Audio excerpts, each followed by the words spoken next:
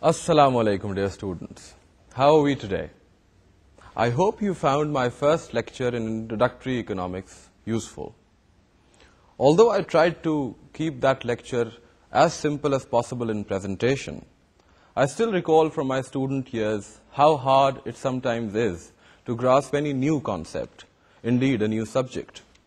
Often what happens is that the instructor answers one question and in the process plants two more unanswered questions in your mind. And you begin to wonder whether you are better off or worse off than before. So if this is beginning to happen with you, don't worry or panic. This is the natural process of learning. In fact, I would start worrying if all of you turned around to me and said, "Yes, Mr. Abbas, we understand everything perfectly." No, that is not the statement of a scholar or a scholar-to-be. In fact, as you rise further and further up the knowledge ladder, you'll realize how little you know. This is the classic dilemma of scholarship. Now, given that philosophical view of things in the back of our minds, let's recap on what little we do know about economics. We know that at the heart of economics is the problem of scarcity. Human wants are unlimited, but the goods and services that can be produced to satisfy those wants are limited. And we know why they are limited, right? They are limited because the underlying factors of production, yes, land, labor, capital, and entrepreneurship are limited.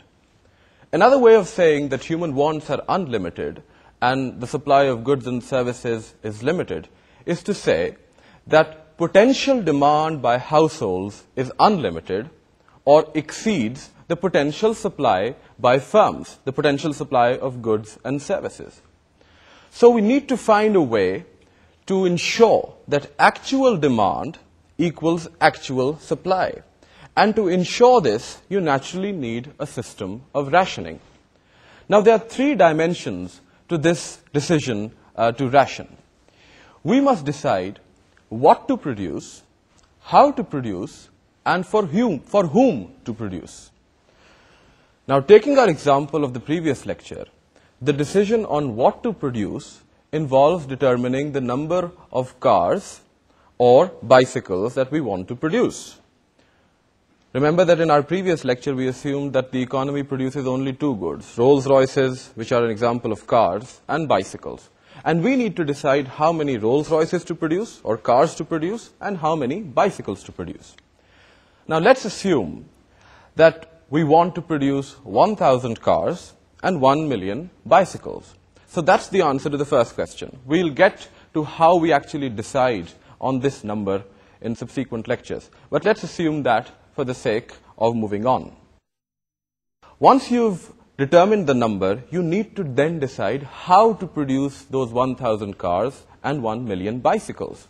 So, for example, should you devote all your labor force to the production of bicycles and all your capital to the production of cycles, to the cars?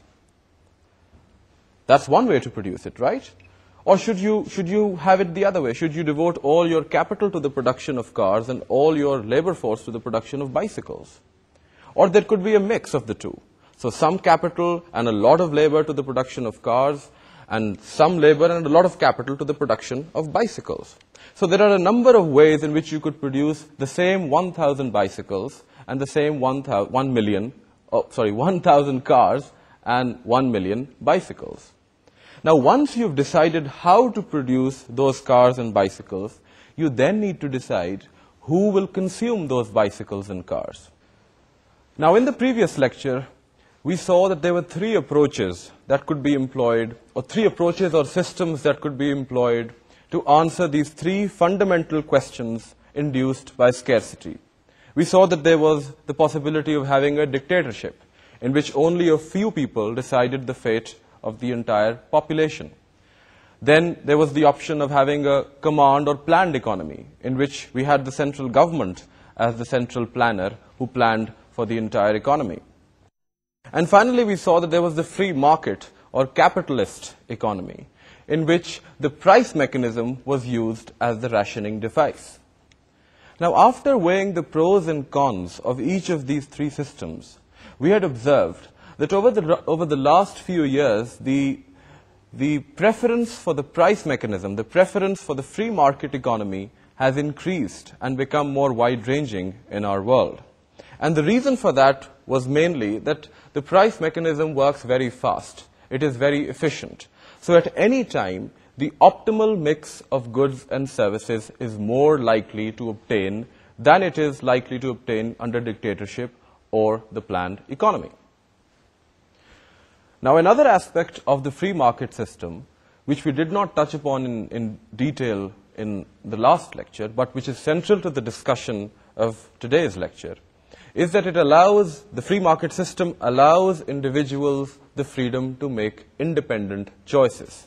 There is no single dictator, there is no group of select bureaucrats or government officials deciding the fate of the entire population or the entire economy.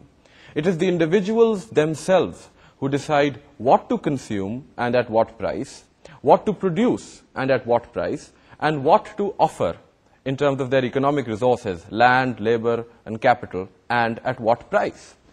And then by coming together in the markets for goods, services, and factors, these individuals decide as to what the equilibrium price and quantity will obtain in those factor, service, and goods markets. This is how the price mechanism works through the exercise of independent choices by individuals.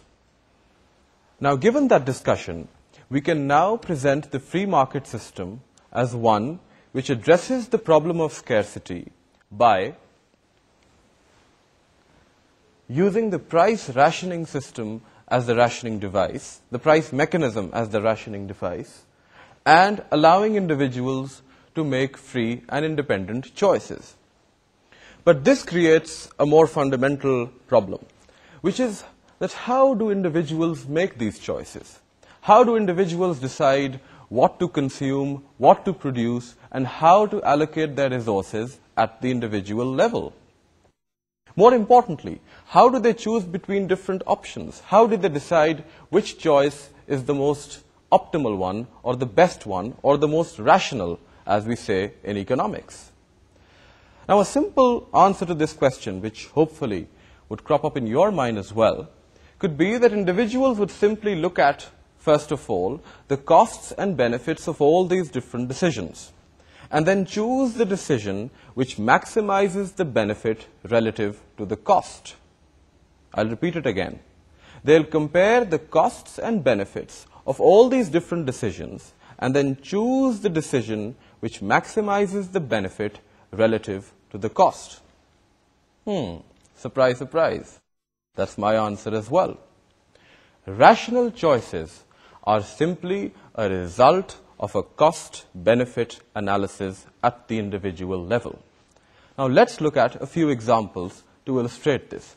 Let's go to a few slides. Now, in this example, we have an individual who, for example, lives in Lahore and who is offered a job, or who is offered two jobs. He has two jobs before him and he has to decide which job to choose.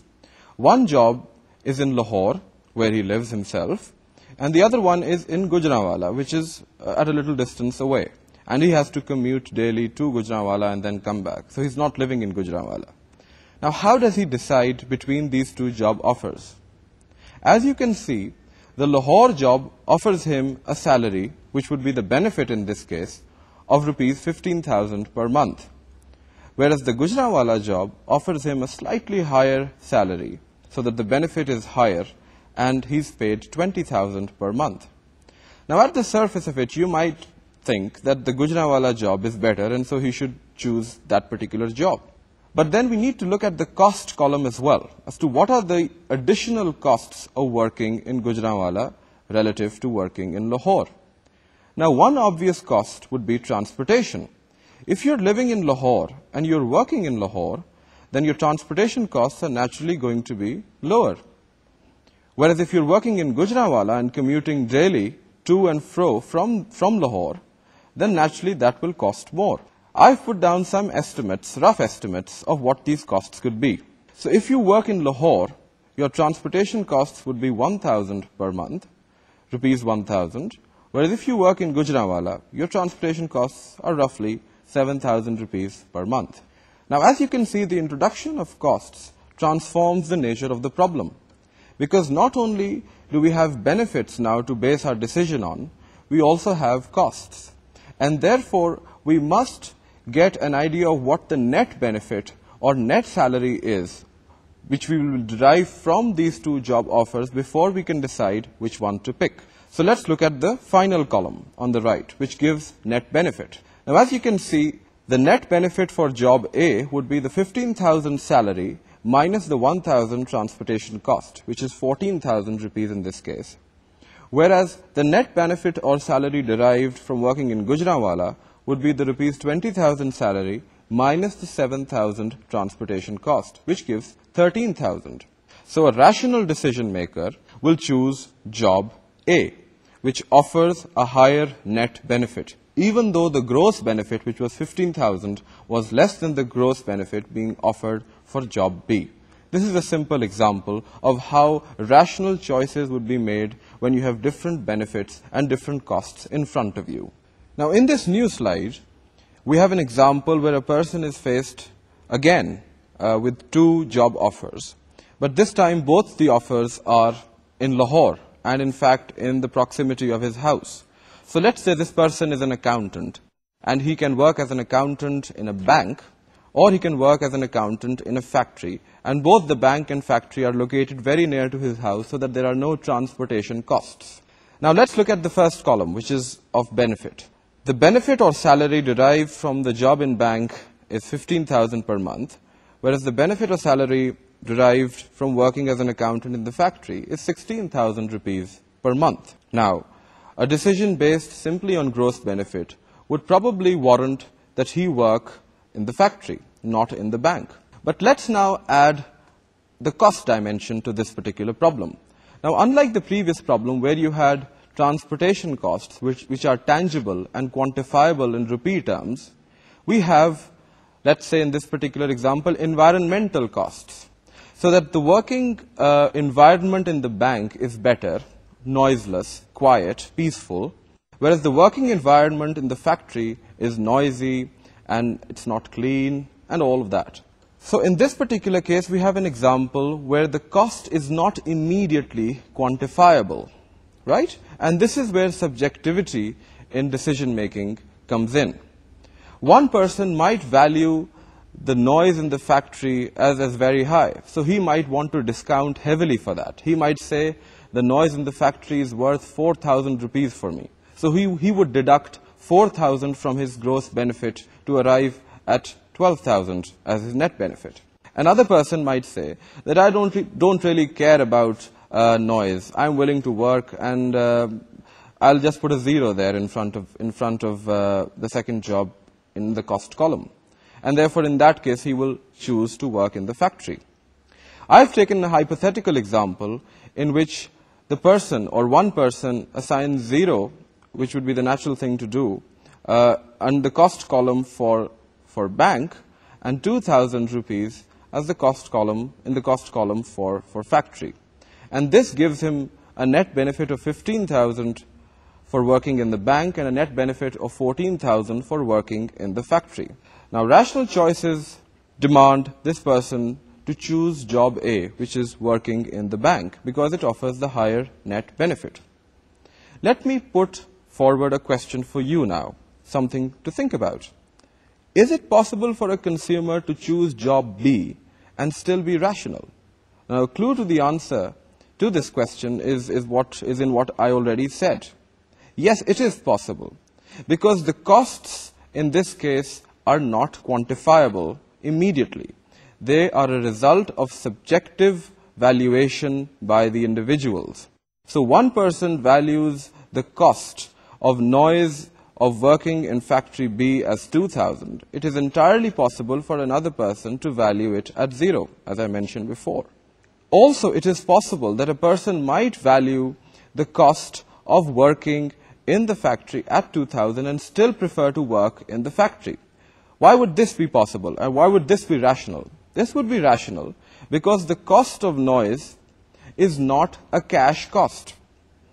So it is not something that you pay out physically as you paid out in the case of transportation costs. And you can think of an example in which a person who wants to save up some money to either buy a house or buy a car, and who might be willing to, in the short run, tolerate the higher noise of working in the factory, but who would really appreciate earning that extra 1,000 rupees per month, which would help him save money for his car or house. So that would still be a rational decision.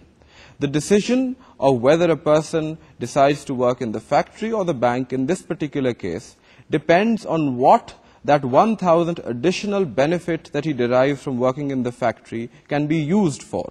If it can be used for something which is really productive, then he would like to work in the factory and ignore the cost of noise that he incurs by working there. But if that extra 1,000 does not mean a lot to him, then he might decide to work in the bank.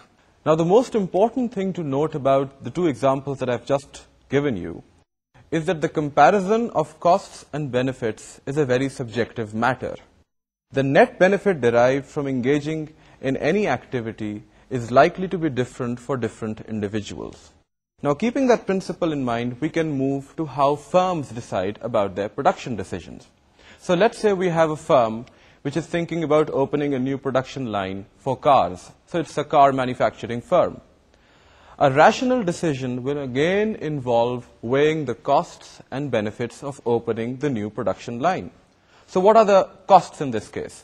The costs would be the additional labor that will have to be employed, the additional raw material that has to be procured, the additional parts and components that have to be bought.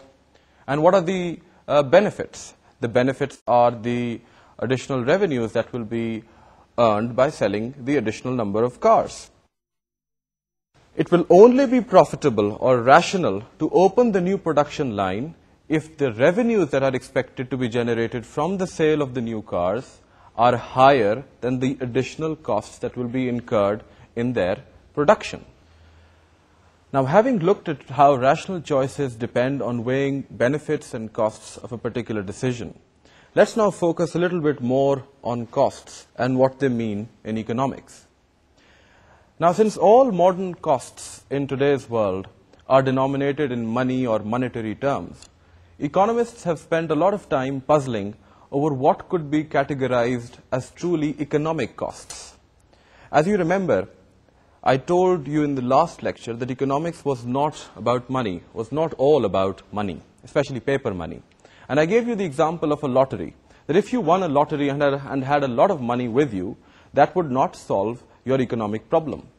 I also gave the example, if you remember, of a barter economy, in which there is no money, and exchange happens through the exchange of goods and services. And so economists are interested in locating costs which would be incurred in these situations as well. That is, costs which are independent of denomination in terms of paper money. Let's see what economists came up with. The idea put forth was that of opportunity cost.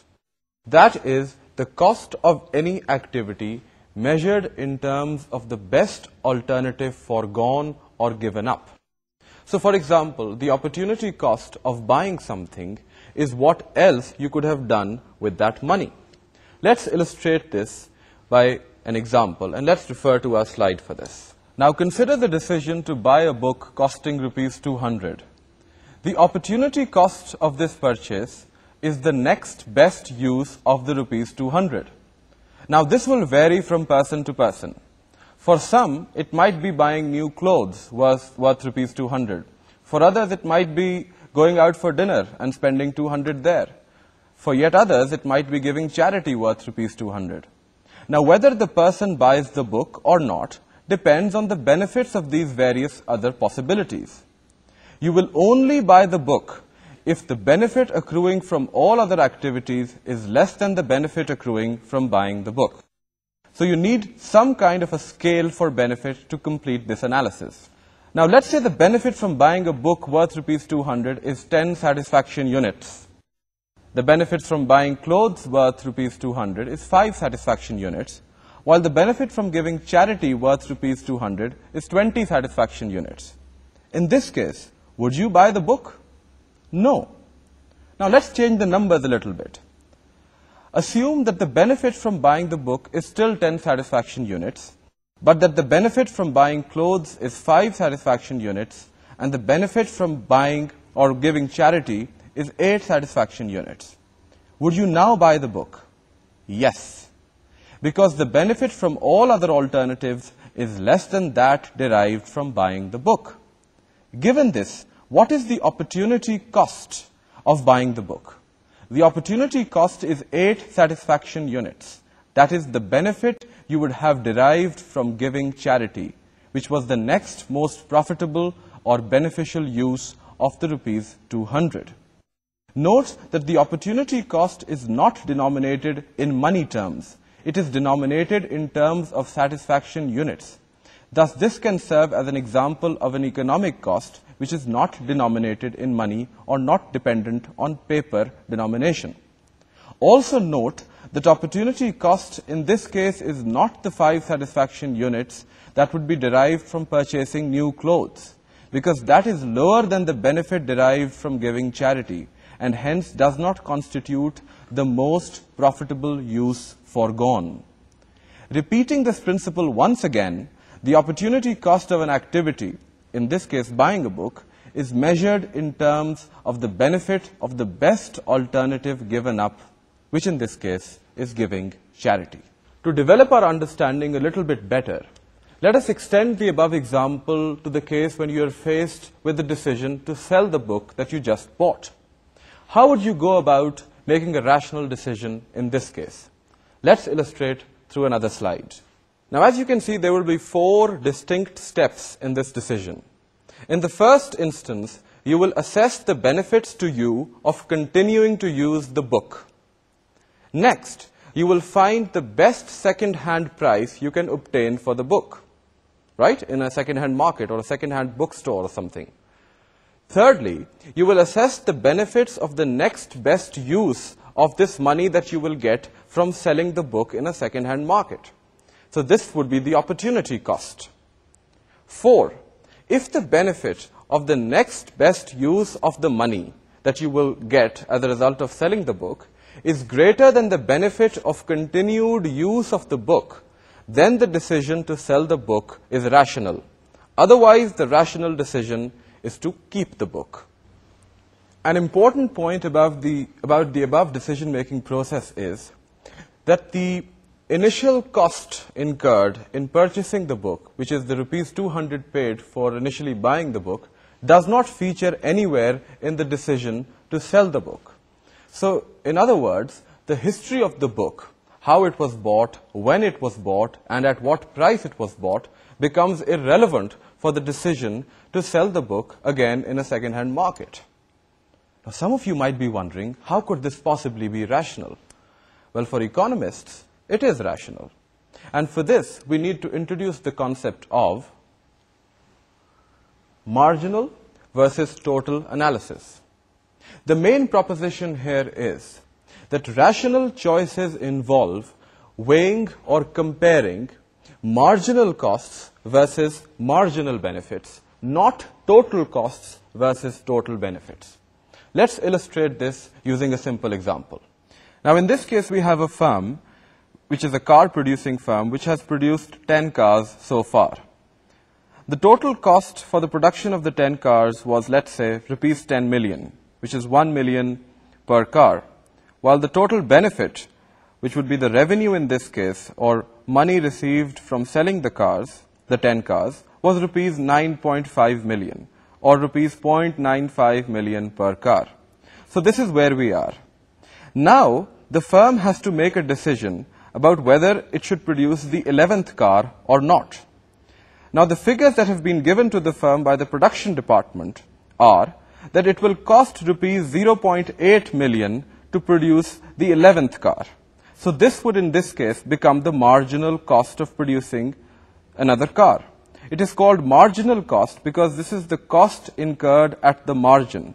It's the incremental cost to all the costs that have been incurred so far.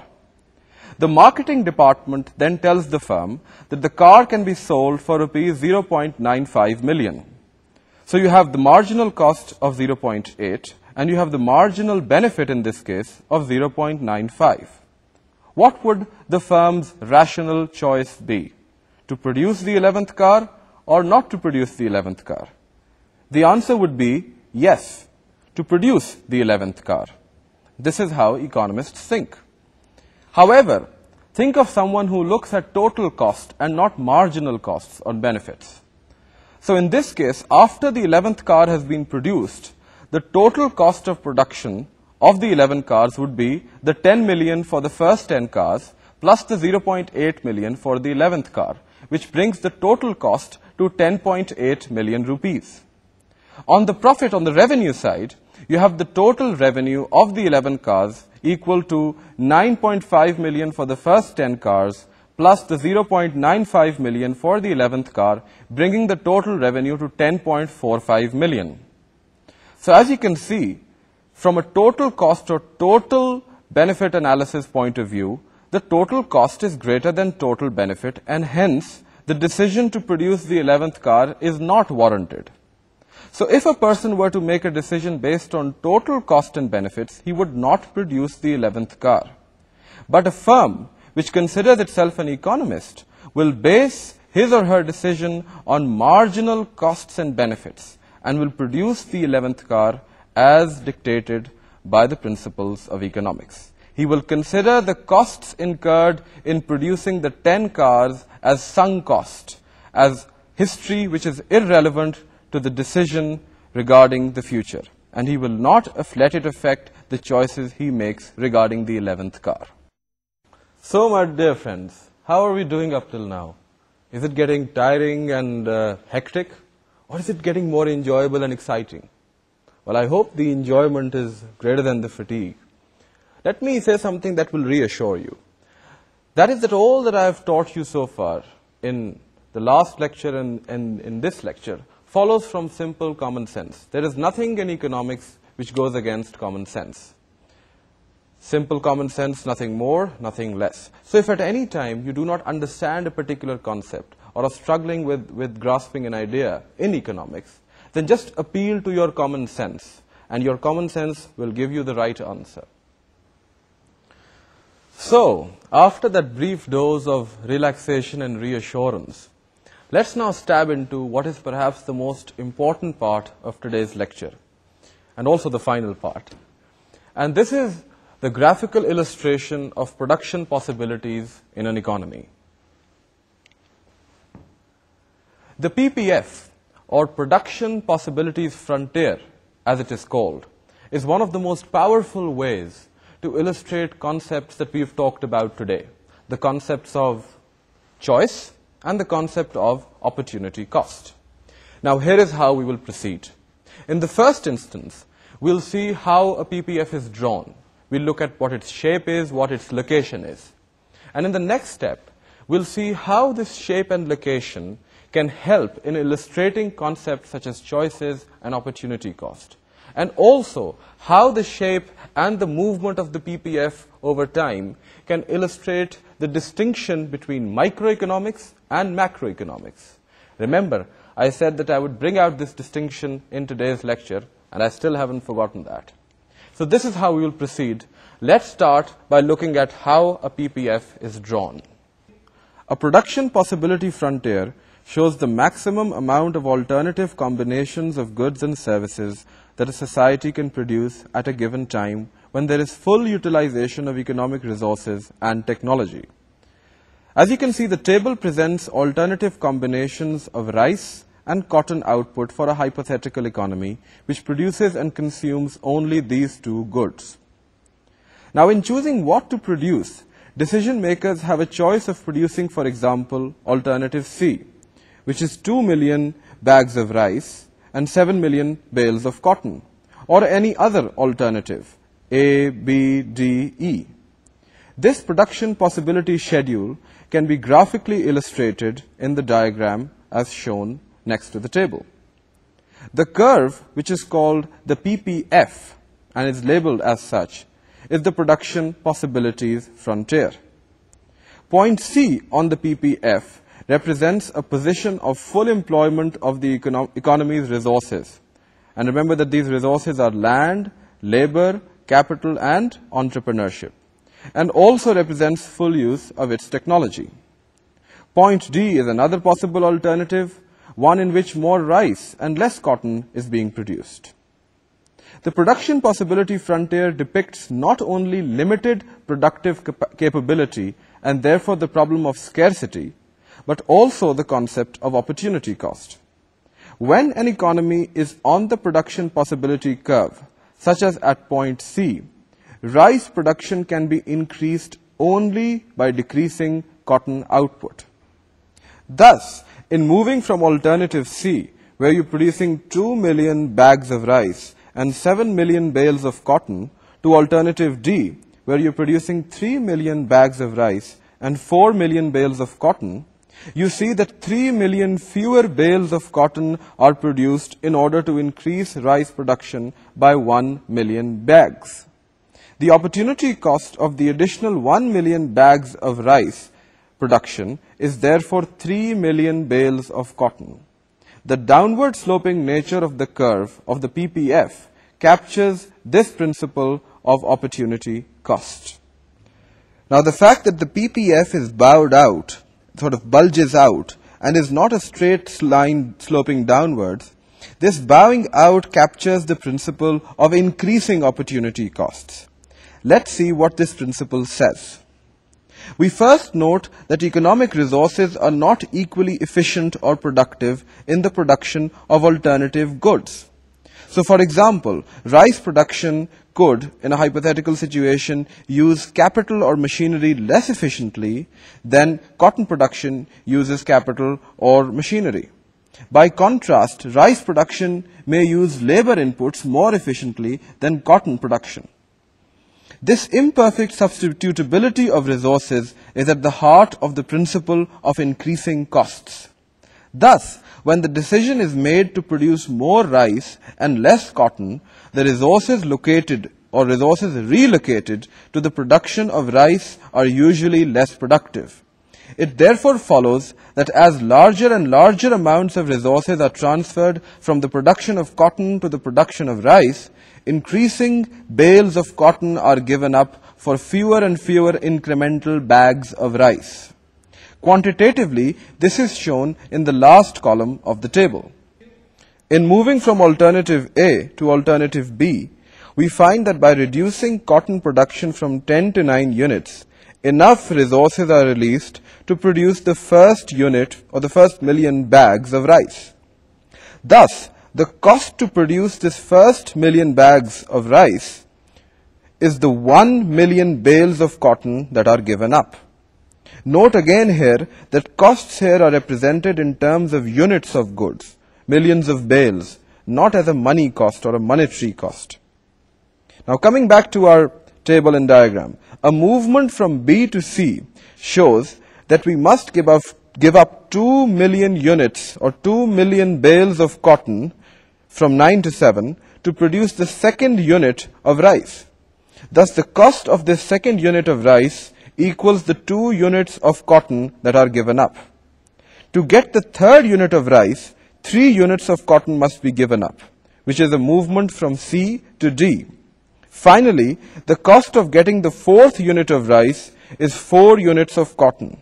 Thus, as we produce more and more bags of rice, we incur higher and higher costs in terms of bales of cotton, which we forego. There is an increasing cost of rice production because we are employing more and more resources in the production of rice which are best suited to cotton production, and increasingly less productive when employed in the production of rice. This is the principle of increasing opportunity costs. A final point to note regarding the PPF is that points on the PPF are efficient. Points within the frontier, sort of inside the curve, are inefficient, and points outside the frontier are unattainable. Points C and D on the production possibilities frontier are efficient because all available resources are utilized and there is full use of existing technology. Positions outside the production possibility frontier are unattainable since the production possibility frontier defines the maximum amount that can be produced at a given time. So there is no possibility of producing outside the PPF. Positions within a production possibility frontier are inefficient because some resources are either unemployed or underemployed. That is, either not employed at all or employed at tasks that do not fully utilize the production capability of the resources. Now, all the discussion that we've had about the PPF has happened so far in the context of microeconomics. We've illustrated concepts of choices at the individual level, concepts of opportunity cost and increasing opportunity cost using the production possibilities frontier. So some of you might be wondering where macroeconomics comes into the picture. And as I said earlier, we can use the PPF, the shape and how the shape of and the location of the PPF moves over time to illustrate how macroeconomic ideas and issues come in. So let's illustrate that using a slide. As I noted a few moments ago, that points such as I, which are inside the PPF, are inefficient because resources are either not fully employed or are underemployed, and that it is possible to move to points like D or C on the PPF which represent efficient points.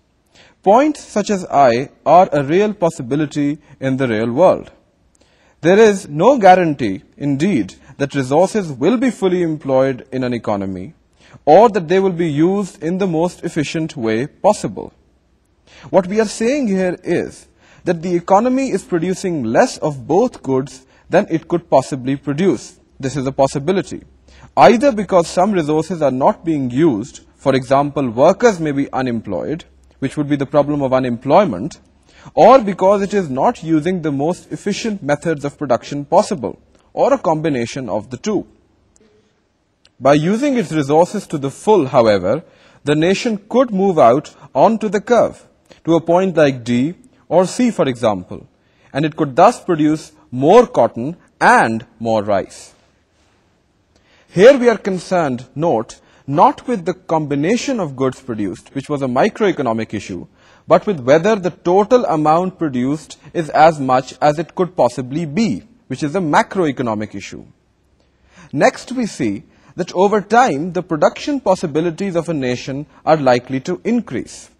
Investment in new plant and machinery will increase the stock of capital. New raw materials may be discovered. Technological advances are likely to take place. Through education and training, labor is likely to become more productive. This growth in potential output is illustrated by an outward shift in the production possibility curve. This will then allow actual output to increase, for example, from point I to point U, which was previously unattainable, or from point D or C to point U. This illustrates how the PPF can be used to explain concepts like economic growth and, in the earlier example, concepts such as unemployment. So, my dear friends, we've seen how the production possibilities frontier can be used very powerfully to illustrate concepts like choice, opportunity cost, and increasing opportunity cost in microeconomics, and concepts of growth and unemployment in macroeconomics. Now, growth and unemployment are not the only macroeconomic issues that we need to address. There are issues like balance of payments problems and inflation, which are also equally important. And we will obviously come to these once we approach the macroeconomics module formally. But for this lecture, let's now try to recap and sum up on what we've been able to glean from today's lecture. Now, if you remember, we started today's lecture by looking at those three fundamental questions that scarcity induces us to think about, which is one, we need to decide what to produce in the economy. We need to decide how we are to produce what we have decided to produce using the factors, the scarce factors of production available to us, land, labor, and capital. And then eventually, who are we to produce for? Who are the people who will be distributed the goods and services, and in what proportions? Then we saw, and this follows from the previous lecture, that there are three basic approaches to how these three fundamental questions can be solved or can be approached. Those three approaches were dictatorship, planned or command economic systems, or the free market or capitalist economic systems. Now, we saw that dictatorships were not tenable in a world which recognizes the benefits of representative democracy. And we also saw that centralized or planned or command economies were very slow to respond to changing circumstances and were also susceptible to corruption. And then we noted that market economies, while they did not pay much attention to concerns of equity or equitable distribution of wealth, were quite efficient because of their use of the price mechanism in determining the production or the allocation of resources in the economy and the production of goods in the economy. And for this reason, we noted the market economies have become increasingly popular in today's world. They were not so popular, let's say, maybe 50 years or 60 years earlier, but since the fall of the Soviet Union, many countries have recognized the benefits of the market economy. At the heart of the market economy is the price mechanism. Producers get the hint when they charge a price which is too high, and then they immediately lower the price so that they're able to sell their goods. So the price mechanism works very fast, and it ensures that the optimal mix of goods and services obtains at all times to the maximum extent possible. So the price mechanism was one feature of the market economy. But then we noted that there was another aspect of market economies which was equally important and which we focused on for today's lecture, and that was the aspect of choice. Market economies give individuals the freedom to exercise independent choices. So it is not a group of individuals, it's not a set of bureaucrats or central government officials deciding the fate of the entire economy. It's individuals who decide what to consume, what to produce, and what to offer as their economic resources, and what prices to charge for these various things. So at the heart of the problem then becomes, how do individuals make choices? So we've solved one problem, but we've created another. And the deeper problem is, in fact, how individuals weigh the costs and benefits of different decisions and then sift the decision which gives the maximum possible benefit relative to cost. And this we presented as the principle, the foundation of rational choice making. Now, in understanding how individuals make rational choices, we saw that it is not the gross benefit which is derived from a particular activity which is important, but rather the net benefit. So we gave examples of a person who had the choice of either working in Gujranwala or in Lahore. And we noted that while working in Gujranwala will give him a higher gross benefit, it will not give him the higher net benefit because he has to incur higher transportation costs in commuting to and fro from Gujranwala on a daily basis. And therefore, rational decision-making in this case would imply that he should choose to work in Lahore, which is closer to his home. Another important point that we illustrated through the other example was that different individuals value costs and benefit differently. So rational choice making or rational decision making is a very subjective matter. What is valued at 2,000 by one person might be valued at 5,000 by another. And we gave the example of costs such as environmental costs. So you had the option of working in a bank versus working in a factory. And working in the factory meant that you would be working in an environment where there would be a lot of noise and disturbance, whereas working in a bank would be quiet and peaceful. But how much weight a person attaches to this existence of noise, this externality, is a very subjective matter. For some people, noise might be a big deterrent, and they might not want to work in the factory. For other people, it might be not a big factor in coming into the consideration, and they might be comfortable with working in the factory because the marginal benefit of the extra money that they get in working in the factory might be very high. Then, if you recall, we went into an elaboration of what costs meant in economics. We saw that economics is concerned with costs which would be costs in a paperless economy as well. And we gave the example of a barter economy where exchange happens without paper money through the exchange of goods. And so economists have been puzzled by what really constitute economic costs in reality. And the notion that they put forward was that of opportunity costs.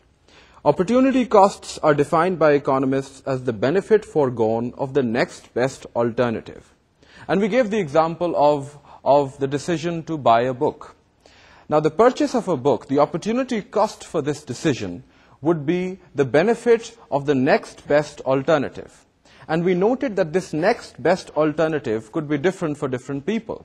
So, for example, we gave the example of a person for whom the next best alternative was giving charity.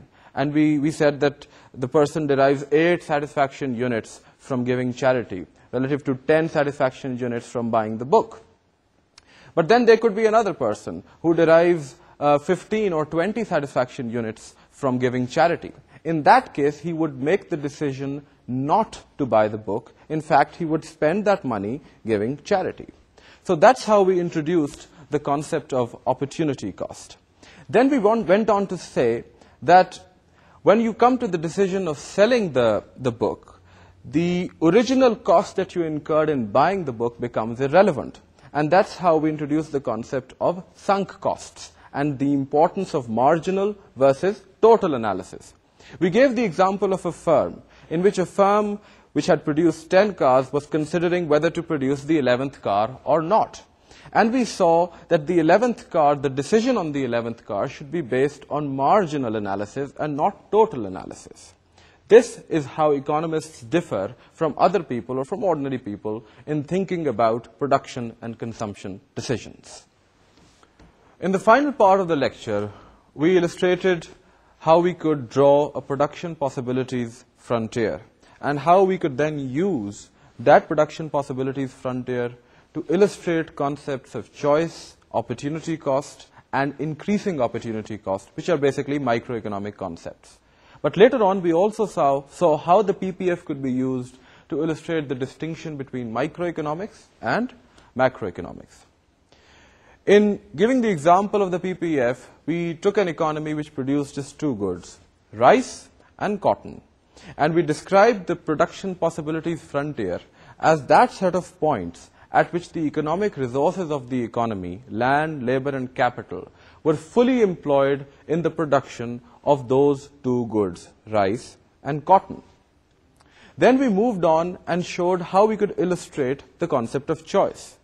Choice came in that decision makers could choose to produce different combinations of rice and cotton. So they could devote all the economic resources to the production of rice, or all the economic resources to the production of cotton, or they could choose some combination of the two. More cotton, less rice, more rice, less cotton. That was choice. Then we saw that the PPF can be used to illustrate the concept of opportunity cost. And how was that? We saw that on the PPF, as you move from more rice production to more cotton production, you needed to give up some units of rice to increase the production of cotton. And that indicated the opportunity cost in increasing the production of cotton. So the downward slope of the production possibilities frontier captured the concept of opportunity costs. But the bowed out shape of the production possibilities frontier captured the principle of increasing opportunity costs. And we saw how that came about in a situation where there was imperfect substitutability of resources in the production of goods. So, for example, as we devote more and more of labor to the production of cotton, which uses capital more efficiently, then that will reduce the efficiency in the economy, and therefore more and more units of rice will have to be given up to produce each additional unit of cotton. So this increasing opportunity cost is what explained the bowed out shape of the production possibilities frontier. If in fact resources could be fully substitutable in the production of different goods, then the production possibilities frontier would be a downward sloping straight line. And you will see this in the practice questions that are thrown at you. Finally, we noted that there were 3 types of points that were possible to analyze in the context of the production possibilities frontier. There were points like I, you remember, which represented inefficient points. And those were points inside the production possibilities curve. So they were below the production possibilities frontier. And I said that those points were inefficient because at those points, economic resources were either unemployed or underemployed. And you could move out to points like D or C or some other points on the curve where you could produce more of both cotton and rice. Then we talked about points on the production possibilities curve, which we described as efficient, because you could not increase the production of both rice and both cotton by moving from those points to some other point. You either had to give up the production of cotton or you had to give up the production of rice. Finally, we talked about points like U, which were unattainable and outside the production possibilities frontier. And I said those were unattainable because the production possibilities frontier defines the maximum possible limit which can be produced using the resources, the limited resources that are present in the economy. Using this discussion, we also illustrated how the PPF could explain macroeconomic concepts of unemployment and growth. Unemployment could be explained in the context of points such as I. When we said that you were at point I, some of the resources in the economy were unemployed or underemployed. So unemployment of the labor force would, in this case, be when the resource which is underemployed or unemployed is labor. That would explain the problem of unemployment in the economy. When we talk about growth, then we need to talk about points which were originally infeasible. So points such as U, which were outside the production possibilities frontier.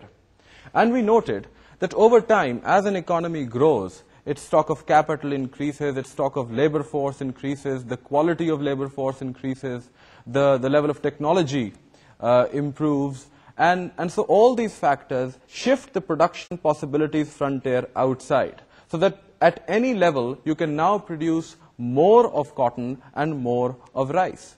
And so points which were originally infeasible and outside the production possibilities frontier now become feasible and efficient. So using the location and the shape of the production possibilities frontier, we can illustrate both microeconomic concepts and macroeconomic concepts. So that essentially concludes our discussion for today. The key terms and concepts that you should take home from this lecture today are, to start with, we started with the problem of scarcity. And then we saw how different economic systems could be used to solve that problem of scarcity. There were three distinct questions that needed to be answered: what to produce, how to produce, and for whom to produce. Then there were three different approaches: capitalism, or the free market economy, which used the price mechanism. There was the planned or command economy, which had the central government at the center stage. And we had dictatorship, in which there were a set of few individuals determining the fate of the economy. Then we noticed that the market economy has two founding principles. One, of the price mechanism, which is the rationing device, and two, of rational choices and the independence it gave to individuals to make independent choices. Then we talked about rational choices and how individuals made rational choices. And the key terms to remember there are cost-benefit analysis. Individuals make cost and benefit analysis. We talked about marginal costs. We talked about total costs. We talked about marginal benefits and total benefits. Then we delved a little bit deeper and said that sunk costs, or costs incurred in the past, are not factored into economic decisions. Then we moved on to what economic costs did matter for economic decisions. And we introduced the idea of opportunity cost. Then through the concept of the production possibilities frontier, we illustrated the concept of increasing opportunity cost. Finally, we showed you points which were inefficient, efficient, and unattainable. So those are three important words there, and showed how those 3 points can then help explain concepts of growth and unemployment in a macroeconomic context. So that is broadly the terms and concepts that we have covered today. Keep them in your head, and I hope when you come next time, we can start with those strong bases that you've developed in these 2 lectures. So this, my friends, concludes the lecture for today. In the next lecture, We will talk about the price mechanism in more detail, and we will start the formal discussion of microeconomics. We'll illustrate the concepts of demand and supply, and we've been talking about those terms, but not quite understanding what they mean. We'll illustrate how consumers make decisions about what to buy and at what price to buy, how the price mechanism comes into play.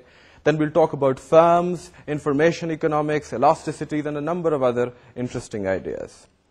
So, given what we've covered today, and looking forward to what I've enumerated as the topics to come, have a nice day, go home, look at those practice questions I've put on the web for you, and let's meet in our next lecture, which will be on microeconomics proper. Allah Hafiz, Assalamu Alaikum.